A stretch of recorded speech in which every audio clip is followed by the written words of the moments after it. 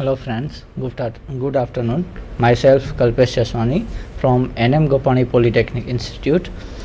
In previous lecture we will study about some basic sectional orthographics and need of orthographics, their applications and section plan line and cutting plan. Now today we will discuss about the rules of section and types of section. Okay friends, મિત્રો જે sectional orthographic જે આપણે last લેક્ચરમાં એના વિશે જોયું હતું એના વિશે થોડું આજે રિવિઝન કરી અને આગળના જે પણ ટોપિક છે એના વિશે આપણે ડિસ્કસ કરવાના છીએ. તો લાસ્ટ લેક્ચરમાં આપણે જોયું હતું સેક્શનલ ઓર્થોગ્રાફિક. તો સેક્શનલ ઓર્થોગ્રાફિક એટલે શું? તો કે કોઈ પણ ઓબ્જેક્ટ જે હોય એને આપણે કટ કરીએ અને એના ઇનર વ્યૂઝ જે અંદરના દેખાવ હોય છે એને આપણે જોઈએ છીએ, એને સેક્શન વ્યૂ અથવા તો એ દેખાવને આપણે સેક્શન વ્યૂ કહીએ છીએ. બરાબર છે. સેક્શન વ્યૂ શું કામ યુઝ થાય છે?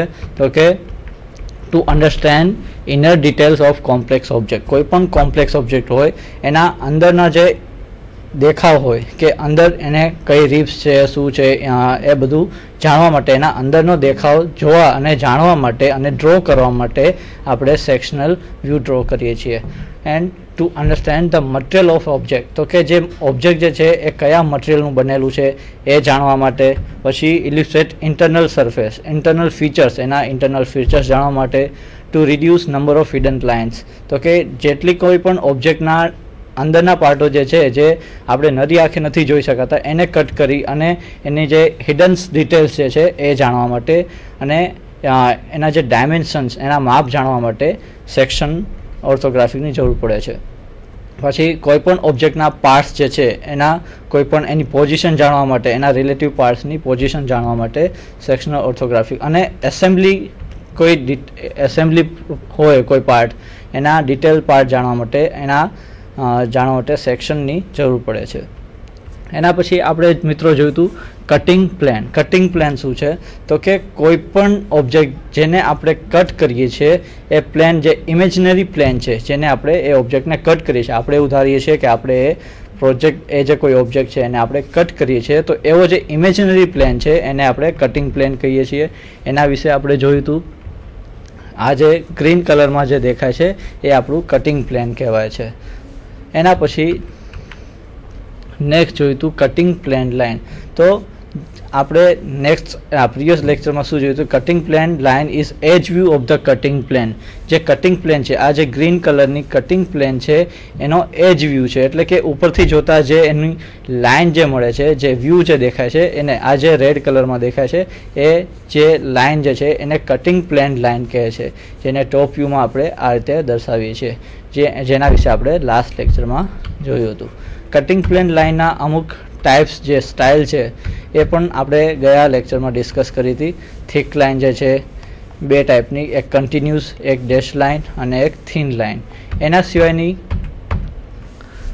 જે લાઇન હોય છે કટિંગ પ્લેન લાઇન એ આ ટાઈપની હોય છે. ઓફલાઇન જે ઓફસેટ લાઇન હોય છે કટિંગ પ્લેન લાઇન એ આ ટાઈપની હોય છે. મિત્રો કટિંગ ઓફસેટ લાઇનની જે શરૂઆત અને અંતનો જે ભાગ હોય છે એને ડાર્ક કરવામાં આવે છે. અહીંયા જુઓ, અહીંયા એ પાર્ટ પાસે શરૂઆત અને અંતનો જે પાર્ટ છે, જે ભાગ છે એને આપણે બોલ્ડ કરવામાં આવે છે. એના સિવાય જો કોઈ ઓફસેટ કટિંગ લાઇન હોય, કટિંગ પ્લેન લાઇન હોય, તો એ પાર્ટને પણ બોલ્ડ કરી અને દેખાડવામાં આવે છે. અહીંયા જુઓ મિત્રો, જે જગ્યાએ ઓફસેટ દેખાડેલો છે, કટિંગ પ્લેન લાઇન દેખાડેલો છે, એને બોલ્ડ કરી અને દેખાડવામાં આવે છે. કટિંગ પ્લેનના આપણે અલગ અલગ વેરિએશન સેક્શન જોયા હતા, બરાબર છે. એના વિશે જોઈએ તો કે cutting plane line parallel two vertical plane, cutting plane parallel two horizontal plane and cutting plane parallel two profile plane.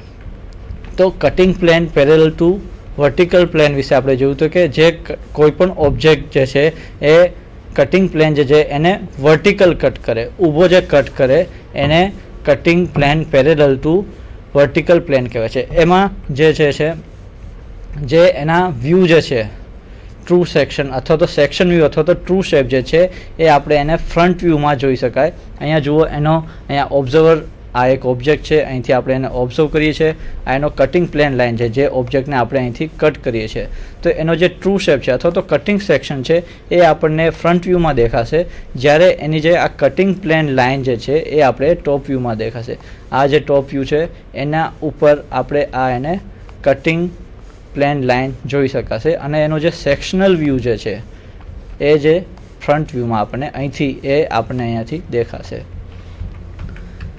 એક નેક્સ્ટ એક્ઝામ્પલ જોઈએ તો આપણે cutting plane parallel two horizontal plane, એટલે કે કોઈ પણ ઓબ્જેક્ટને આપણે હોરિઝોન્ટલી હોરિઝોન્ટલમાં કટ કરીએ ત્યારે એનો જે રિયલ વ્યૂ અથવા તો સેક્શનલ વ્યૂ જે છે એ ટોપ વ્યૂમાં દેખાશે, અને એનું કટિંગ પ્લેન લાઇન જે છે એ ફ્રન્ટ વ્યૂમાં દેખાશે. હવે અહીંયા જે ઓબ્જેક્ટ આપેલો છે એને આપણે હોરિઝોન્ટલી કટ કરીએ છીએ. હોરિઝોન્ટલી એને કટ કરતાં એનો જે ટ્રુ શેપ અથવા તો કટિંગ સેક્શન જે છે, કટિંગ વ્યૂ જે છે, સેક્શન વ્યૂ એ આપણે ટોપ વ્યૂથી જોઈ શકાશે, અને એનું આ જે કટિંગ પ્લેન લાઇન જે છે એ આપણે ફ્રન્ટ વ્યૂમાં જોઈ શકાય. અહીંયા જુઓ, એનો જે કટિંગ સેક્શન અહીંયા જે છે એ ટોપ વ્યૂમાં દેખાશે, અને એ કટિંગ લાઇન જે છે એ ફ્રન્ટ વ્યૂમાં દેખાશે.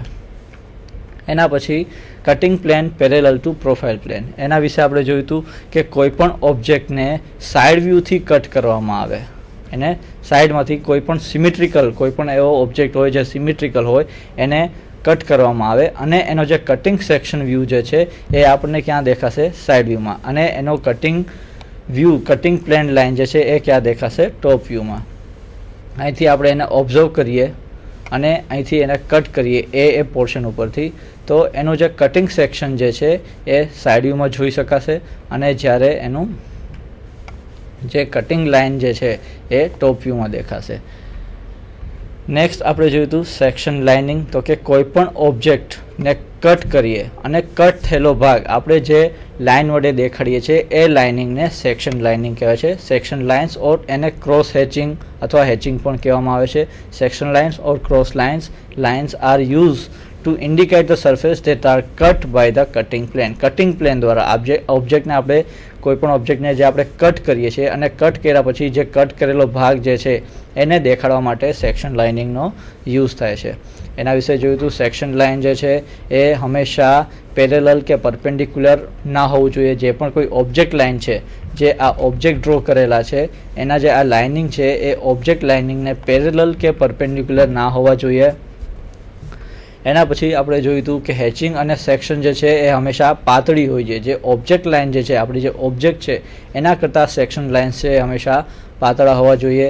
હેચિંગ લાઇન્સ નોર્મલી આપણે 45 ડિગ્રી યુઝ કરીએ છીએ, પણ જો સેક્શનનો જે આઉટલાઇન જે હોય, કોઈ પણ ઓબ્જેક્ટની આઉટલાઇન હોય એ જો 45 ડિગ્રી હોય તો સેક્શન લાઇન જે છે એ 30 અથવા તો 60 ડિગ્રી ડ્રો કરવામાં આવે છે. સેક્શન લાઇનિંગ વચ્ચેનો જે ડિસ્ટન્સ હોય છે હંમેશા 2 થી 3 mm સુધી રાખવામાં આવે છે. એ આપણે જોયું હતું. Section lining symbols can be use to indicate the specific material. હવે જે આપણે જે લાઇનિંગ ડ્રો કરીએ છીએ એ અલગ અલગ મટીરિયલ માટે અલગ અલગ ટાઈપની લાઇનિંગ્સ અથવા તો અલગ અલગ ટાઈપના સિમ્બોલ્સ હોય છે. જનરલી આટલા બધા મટીરિયલ્સ હોવાને લીધે એ કન્ફ્યુઝન દૂર કરવા માટે આપણે જનરલી જે છે કાસ્ટ આયર્નના સિમ્બોલ્સ તરીકે આ ટાઈપનું સેક્શન લાઇનિંગનો યુઝ કરીએ છીએ. હેચિંગ. હવે એના પછી આપણે જોવાનું છે આજનો ટોપિક જે હતો એ છે રૂલ્સ ઓફ સેક્શન. જે સેક્શન આપણે કરવાના છે એના અમુક રૂલ્સ છે, એક અમુક રેગ્યુલેશન છે, અથવા તો કઈ રીતે સેક્શન પાડવાના રૂલ્સ, કઈ રીતે એના જે રૂલ્સ છે સેક્શન કઈ રીતે પાડવા એના વિશે આપણે જોશું. તો કે કોઈ પણ જે કોમ્પોનેન્ટ હોય એના જે હેચિંગ્સ, એક એવા કોમ્પોનેન્ટ છે કે એના અલગ અલગ હેચિંગ્સ છે, બરાબર છે. એના હવે દરેક આ કોમ્પોનેન્ટને આપણે દરેક જગ્યાએ જો 45 ડિગ્રી માં હેચિંગ્સ આપીએ તો એ જે છે બહુ કોમ્પ્લિકેટેડ થશે, એને સમજવું થોડું અઘરું પડશે. એના માટે અહીંયા કઈ રીતે આપેલું છે કે પાર્ટ એ અને પાર્ટ બી છે એમને 45 ડિગ્રીએ સેક્શન આપેલા છે. એને આ અહીંથી શરૂ કરેલું છે, એને અહીંથી શરૂ કરેલું છે. હવે પાર્ટ સી જે છે અહીંયા જુઓ, પાર્ટ સીમાં જે હેચિંગ્સ આપેલા છે એ 60 ડિગ્રી આપેલા છે. અને પાર્ટ ડી અહીંયાનો જે પાર્ટ છે, જે હવે જો એ પાર્ટ ડીને આપણે આ 45 આ બાજુ કે આ બાજુ આપેલા હોત તો એ પાર્ટ જોવો એ થોડો મુશ્કેલ પડી જાત. એના માટે એને 30 ડિગ્રીએ સેક્શન આપેલા છે કે જેથી દરેક કોમ્પોનેન્ટ છે એ અલગ અલગ દેખાઈ આવે અને એના વિશે આપણને ડિટેલમાં ખ્યાલ પડે. એના પછી નેક્સ્ટ રૂલ જોઈએ તો કે if hatching is required on a large section, જે હેચિંગ્સ જે છે એ કોઈ લાર્જ સેક્શનમાં કરવામાં આવે, કોઈ મોટા પાર્ટ્સ હોય જેને આપણે કટ કરેલું હોય અને એમાં હેચિંગ્સ દેખાડવામાં આવે, તો જનરલી એવું હોય છે કે એને હેચિંગ્સ અવોઇડ કરવા, એટલે કે ડ્રો કરવામાં આવતા નથી. કારણ કે આટલા મોટા લાર્જ સેક્શનમાં જો એને હેચિંગ્સ આપવામાં આવે તો એ ઓબ્જેક્ટ છે એ કોમ્પ્લિકેટેડ દેખાય, આપણને સમજવામાં થોડી મુશ્કેલી પડે કે આટલા મોટા પાર્ટને સેક્શન કઈ રીતે કરવા. તો એની જગ્યાએ એને એના એજ ઉપર જે છે એ સિમ્પલ એવા સેક્શન પાડવામાં આવે છે. યાદ રાખજો, કોઈ પણ લાર્જ સેક્શન હોય, if હેચિંગ્સ is required on a large section area it is અવોઇડેડ, એટલે કે એને અવોઇડ કરવામાં આવે કે લાર્જ સેક્શન એરિયા હોય તો ત્યાં હેચિંગ્સ પાડવામાં આવતા નથી. It is limited a zone following the contour of the section area, એનો જે આ કન્ટુર જે છે એની જે આઉટલાઇન છે એના પૂરતું જ તે સેક્શન દેખાડવામાં આવે છે. અહીંયા મિત્રો અહીંયા દેખાય છે કે નાની નાની જે સેક્શન લાઇન ડ્રો કરેલી છે એ આખા ઓબ્જેક્ટમાં ડ્રો કરેલી નથી, પરંતુ જસ્ટ થોડાક એવા એના કન્ટુર છે, એની જે આઉટલાઇન છે એ જગ્યાએ ડ્રો કરેલી છે.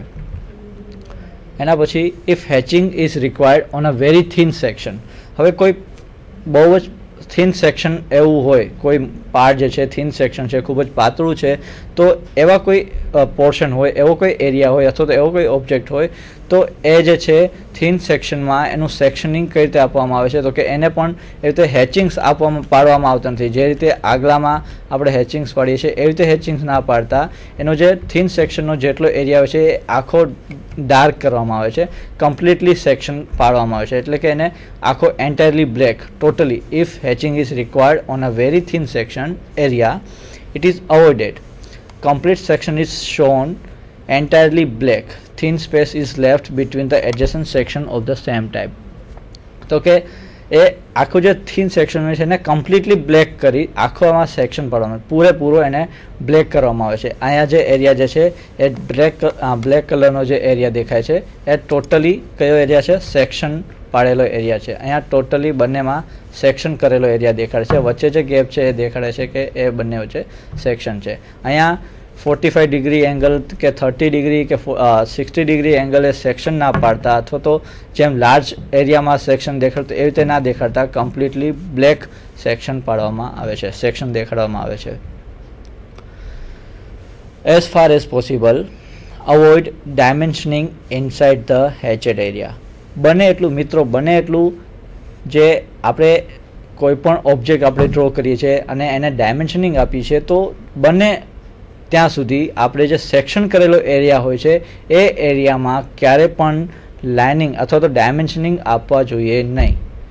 અને જો પરંતુ જો આપવું જ પડે તો જે સેક્શનનો જે એરિયા છે એને ઇન્ટરપ્ટ ના થાય એ રીતે ડ્રો કરવું જોઈએ, એટલે કે જે સેક્શન લાઇન પાડેલી છે એ એનાથી થોડુંક દૂર હોવી જોઈએ. શું કીધું? તો કે as far as possible avoid the dimensioning inside the hatched area, but if not possible hatching lines may be interrupted for the dimensioning. બને ત્યાં સુધી કોઈ પણ પાર્ટ, કોઈ પણ સેક્શન પાર્ટ હોય, કોઈ પણ સેક્શન વ્યૂ હોય તો એ જગ્યાએ ડાયમેન્શન આપવા ના જોઈએ, ડાયમેન્શનિંગ કરવું જોઈએ નહીં. પણ જો કરવું પડે તો એનો જે સેક્શન એરિયા જે છે, અહીંયા જે હેચિંગ્સ દેખાય છે એ બને એટલું એ લાઇનથી દૂર હોવી જોઈએ, એટલે કે બંને એકબીજા સાથે મળે નહીં, ઇન્ટરપ્ટ ના થાય એનું ખાસ ધ્યાન રાખવું જોઈએ. Hatch area can never have dashed or dotted boundary. હવે જે આ એરિયા જે છે હેચિંગ પડેલો એ ક્યારે પણ ડોટેડ અથવા તો ડેશ કરેલો ના હોવો જોઈએ, એ ખાસ ધ્યાન રાખવાનું કે ડેશ કરી અને એનો હેચિંગ એરિયા, આપણું જે સેક્શન એરિયા છે એ દેખાડવો જોઈએ નહીં. નેક્સ્ટ રૂલ જોઈએ તો કે hidden lines in hatched area R ઓમિટેડ. Hidden lines જે હોય છે, હવે મિત્રો અહીંયા જો આ એક ઓબ્જેક્ટ છે એને આપણે વર્ટિકલી જો કટ કરીએ તો એનો જે પાછળનો જે એરિયા હશે એ દેખાશે નહીં. તો એ જે હિડન એરિયા જે છે એને હેચિંગ લાઇનથી ના દેખાડવું જોઈએ. હવે જનરલી જુઓ કે આવી રીતે દેખાડવામાં આવે, આ એક ઓબ્જેક્ટ છે, અહીંથી ઓબ્ઝર્વ કરીએ છીએ, આ જે એ સેક્શનથી એને કટ કરવામાં આવે છે. હવે કટ કર્યા પછી આ જે પાછળનો જે ભાગ છે એને હેચિંગ લાઇનથી દેખાડેલું છે, પણ સેક્શન વ્યૂમાં ક્યારેય પણ આવી રીતે હેચિંગ લાઇન્સ દેખાડવામાં આવતી નથી. આ જે છે એ ઇનકરેક્ટ છે, ખોટું છે. આવી રીતે સેક્શન વ્યૂમાં આવી રીતે કરવામાં આવતું નથી. પરંતુ કઈ રીતે કરવાનું એનું સેક્શન વ્યૂ આવી રીતે આ જે હેચિંગ્સ લાઇન જે છે એ આ રીતે કરવામાં આવે છે, આનું સેક્શનિંગ. ઓકે, સો શું ધ્યાન રાખવાનું કે hidden lines in હેચેડ area R ઓમિટેડ. તો જે પણ હિડન લાઇન્સ જે છે એ હેચિંગ એરિયામાં બને એટલું ના આવે, એ આવતું નથી, કરવામાં આવતું નથી, એને દૂર રાખવામાં આવે છે. ઓમિટેડ એને ધ્યાન રાખવામાં આવતું નથી, એનું હેચિંગ એરિયા જે છે એ સેક્શન વ્યૂમાં દેખાડવામાં આવતા નથી. Hidden age and surface in sections. તો કે section R primary use to replace the hidden lines. સેક્શનનો યુઝ ક્યાં થાય છે? તો કે જે હિડન લાઇન્સ જે હોય છે એને દૂર કરવા માટે. કે શું કામ આપણે સેક્શન કરીએ છીએ? તો કે જે વસ્તુ આપણને દેખાતી નથી, જે કોઈ ઓબ્જેક્ટની અંદરની વસ્તુ છે એ જે દેખાતી નથી એને દૂર કરવા માટે જ આપણે એને સેક્શન એનું પાડવામાં આવે છે. તો section R primary use to replace hidden lines with visible lines. Visible લાઇન્સથી એને રિપ્લેસ કરવામાં આવે. Hidden lines and surfaces should be ઓમિટેડ in sectional view. તો કે હિડન લાઇન્સ છે અથવા તો સરફેસ લાઇન છે એને સેક્શન વ્યૂમાં દેખાડવામાં આવતી નથી, એનાથી દૂર કરવામાં આવે છે. હવે અહીંયા જુઓ ફિગર આ એક નંબરની ફિગર જે છે આ 1 ફિગરમાં અહીંયા જુઓ એક સર્ક્યુલર શાફ્ટ છે સપોઝ. હવે એનો જે છે સેક્શન પાડવામાં આવે, અહીંયા એનો સેક્શન વ્યૂ દેખાડ છે એ અને બી. હવે એમાં જુઓ અને અહીંથી જ્યારે સેક્શન પાડવામાં આવે છે, કટ કરવામાં આવે છે અને એને જોવામાં આવે તો એનું જે ઇનકરેક્ટ આ જે એરિયા દેખાય છે એ ઇનકરેક્ટ છે, એનું બરોબર સેક્શન પાડેલું નથી. અહીંયા જે છે અને અહીંયા જુઓ કઈ રીતે એનું સેક્શન પાડવું. આ પાછળનો ભાગ જે છે એને અહીંયા જે દેખાડેલું છે આવી રીતે દેખાડવામાં આવતું નથી. એને કઈ રીતે દેખાડવું પડે છે? જે ફિગર બીમાં દેખાડેલું છે એ રીતે એનું સેક્શનિંગ કરવામાં આવે છે. કે આ જે પાર્ટ છે અહીંયા અને અહીંયા એ બંને વચ્ચે ડિફરન્સ જુઓ, કઈ રીતે એનું સેક્શનિંગ કરવું જોઈએ. અહીંથી આપણે કટ કરીએ છીએ, આનો આ જે પાર્ટ છે આખો એ દૂર થાય છે અને પછી આપણે એને જોઈએ છીએ તો આ જે પાર્ટ છે અહીંયા શું દેખાય છે? આ જે હોલ કરેલો પાર્ટ છે એને આપણે ક્લિયર દેખાડ્યું છે, ના કે સેક્શન કરીને અથવા તો હિડન લાઇન્સથી દેખાડવામાં આવતું નથી. જો section view in figure 1 is incorrect because hidden lines do not clarify the drawing.